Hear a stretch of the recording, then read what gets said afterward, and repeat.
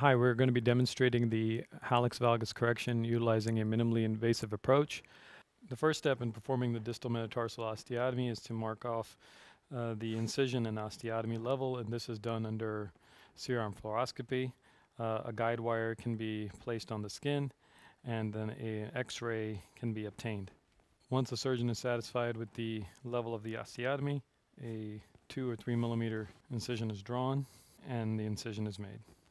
A beaver blade was utilized to perform the incision. Next, blunt dissection is carried straight down to bone to avoid the neurovascular structures. Once the bone is palpated, a periosteal elevator is utilized in the path of the osteotomy. Care is taken to palpate the bone, and this is done under fluoroscopy. Once the surgeon is satisfied with the level of the cut, the burr is utilized to perform a through-and-through osteotomy. When I make this cut, I try to go from medial to lateral with an initial pilot drill hole. And once you're satisfied, the osteotomy can be completed.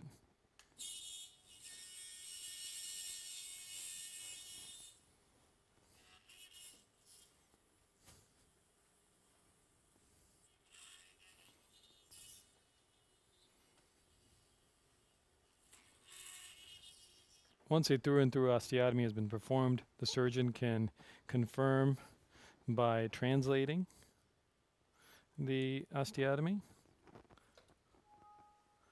or derotating to make sure the osteotomy is through and through. The next step is the critical step in this procedure is placing the temporary fixation for translation reduction as well as to maintain the capital fragment laterally once it's been translated. This is a very important step. I like to utilize a 2-0 Steinman pin or a 2-0 wire in the set. The key is to match the declination of the first metatarsal, which is slightly planar, and advance the wire along the base of the proximal phalanx, and it should exit distally.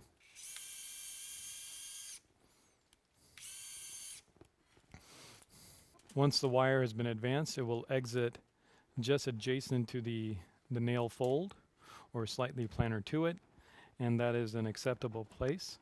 Now the wire will be pulled back,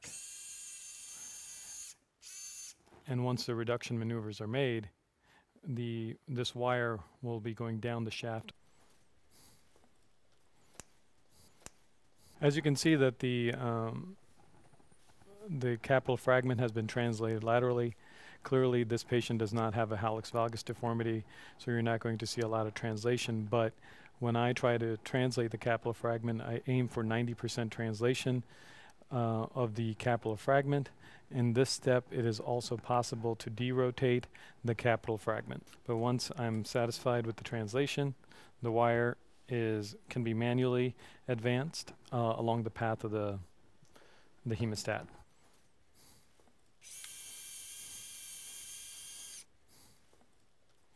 It's important to check if the wire is in the shaft of the metatarsal.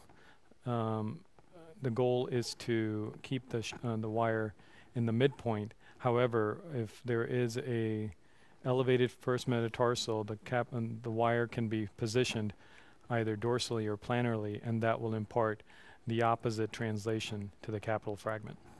The next step is placing the guide wires for the definitive fixation.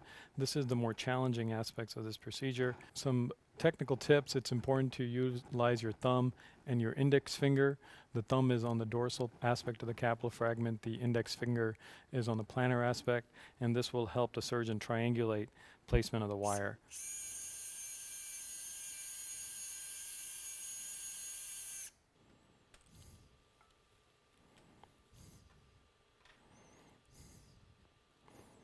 The second wire is placed adjacent to the first wire. This one is a little bit more proximal and is aiming for the more lateral aspect of the capital fragment. In a more hallux valgus type case, this wire may be exiting the lateral cortex, going through some clear space back into the capital fragment, and that is acceptable. Once the incision's been made and blunt dissection been carried to the bone, the drill holes are made. So once we make our measurement, it measures 42, but we're not on bone and under C-arm. We confirmed that it was 36.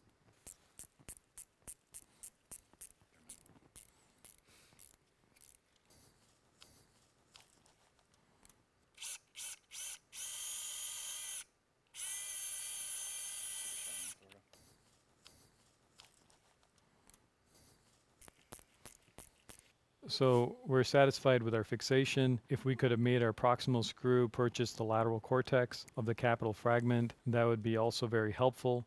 But in many of these cases with a larger IM, you may find yourself that the smooth portion of the screw would be exiting the lateral cortex, then back into the capital fragment, and that is completely acceptable. The temporary reduction wire is removed, and we can see that we are able to maintain our correction and our translation. If the surgeon felt or needed a additional Akin osteotomy, he or she can perform that at this juncture. The lateral view is obtained to confirm excellent alignment and fixation.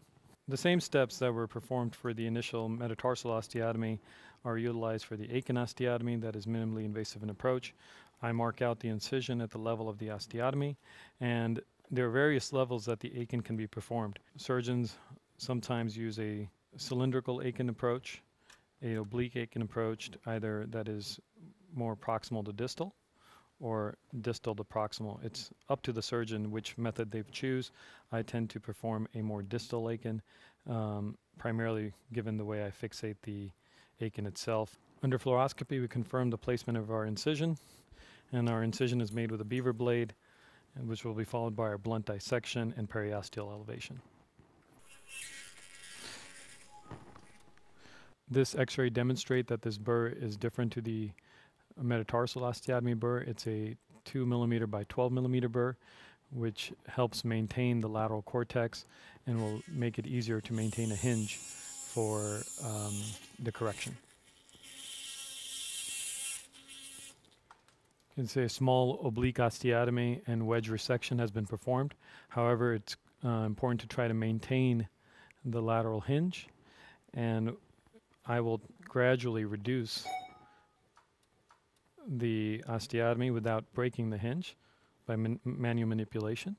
Once I'm satisfied with the reduction, I will place my guide wire for my screw. I start the guide wire off at the distal aspect of the phalanx, aiming for the proximal medial aspect. A beaver blade was utilized to make a small incision in the inner space.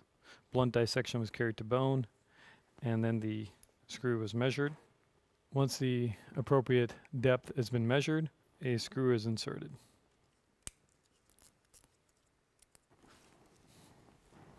Once compression has been achieved of the oblique wedge osteotomy, the incisions are closed in a standard manner. This is a 2.5 screw. We can alternatively use a 3.0. In this case example, we've used 4 small skin incisions to correct our hallux valgus deformity. These can be closed per the surgeon's preference. Post-operatively, the patient is placed in a weight-bearing surgical shoe. Dressings are removed at 1 week for incision check, and they're typically allowed to shower at that point. I like to transition my patients into a sneaker at about 4 weeks.